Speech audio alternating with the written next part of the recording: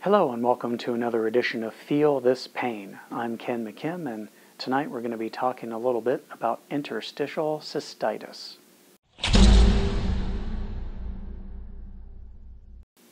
Okay, so interstitial cystitis is an incurable condition that results in you feeling like you have to urinate frequently throughout the day and night, and will cause you great pain at random intervals, sometimes when you're urinating and other times when you're just walking somewhere.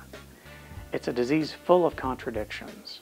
Some people have visible signs of something going on in their bladder, and other people have all the symptoms and no visible signs of anything going on inside their body. Currently, it's estimated that up to 3.3 million women and 1.6 million men in the United States suffer from some form of this disease.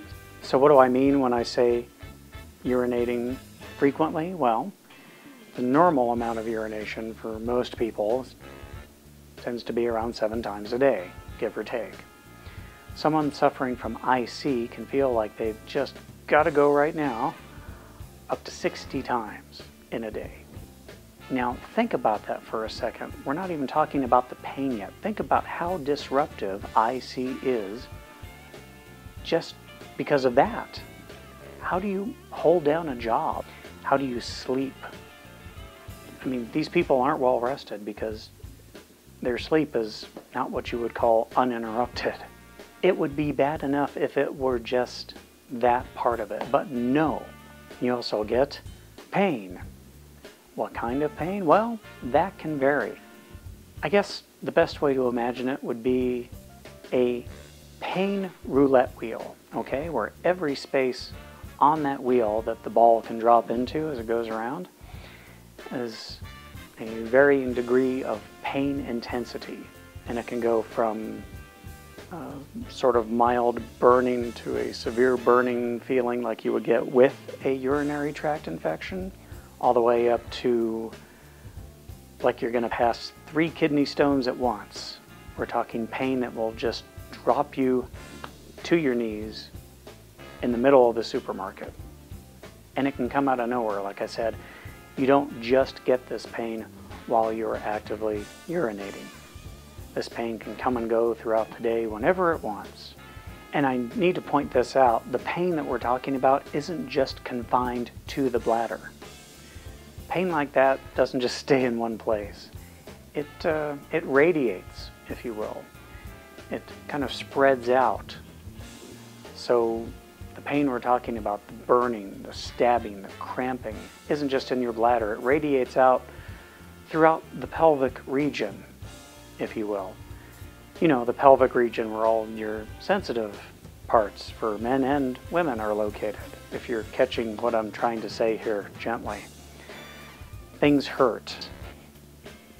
So the other question you might be wondering about now that we're on this sort of topic is that sex is not exactly a favorite activity of those who have IC, because, I mean, come on.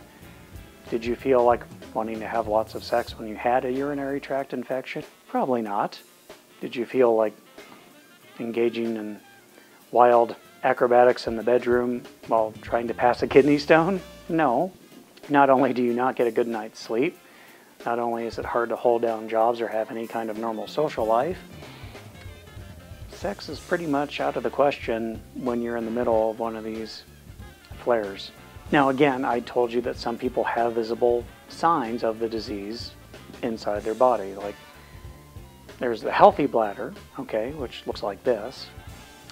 And some people who have IC, their bladders will look perfectly normal like this one. And then other people who have IC will have bladders that look more like this. So treatment options. There are a variety of medicines that you can try. A lot of people, before they go that route though, will try what's called an elimination diet, because some people have found a little bit of relief by eliminating certain foods and beverages from their diet. And the only way to know what works and what doesn't is to slowly kind of take things out of your diet and then add them back in. That's a long and tedious process. It can take weeks or months before you finally figure out what works best for you. Now there are, like I said, medication options, like for example, there's something called pentosan polysulfate. That's a fun name, isn't it? Okay, there's another option where you can inject something called dimethyl sulfoxide directly into the bladder using a catheter. Now, if these sound rather expensive, you'd be right.